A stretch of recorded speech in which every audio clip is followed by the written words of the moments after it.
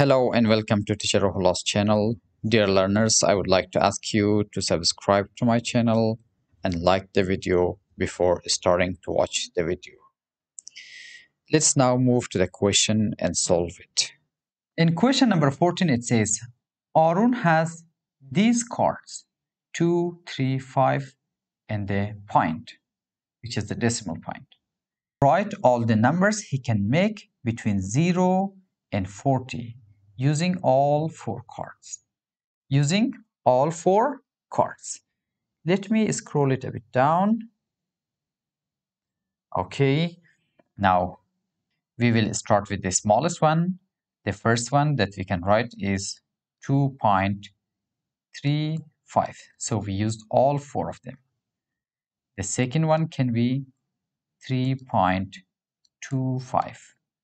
The third one can be 2.53, 3.52, 5.23, 5.32. So these are the numbers that we can make. We can even make more, like 23.5, 25.3, 32.5, 35.2.